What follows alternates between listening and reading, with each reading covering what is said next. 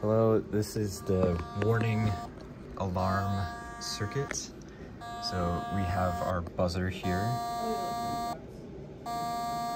and that's playing a concert C tone at about 256 Hertz. And we have our flashing LED indicator. So this tone is generated by the first astable 555 timer. We did the calculations shown in the lab report to generate the resistors and capacitors for this, and it's controlled by this second astable 555 timer, where its output is connected to the reset pin here, this last pin. And what this allows you to do with the potentiometers here, with this R1 resistor, you can change the length of time that the light is on.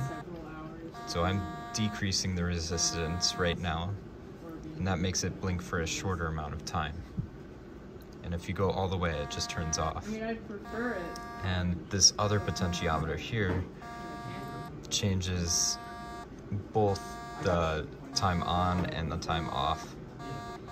So if we bring this all the way over,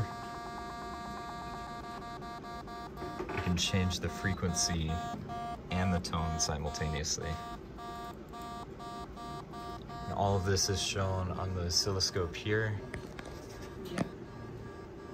So if I increase the time between, you can really see everything jump on and off.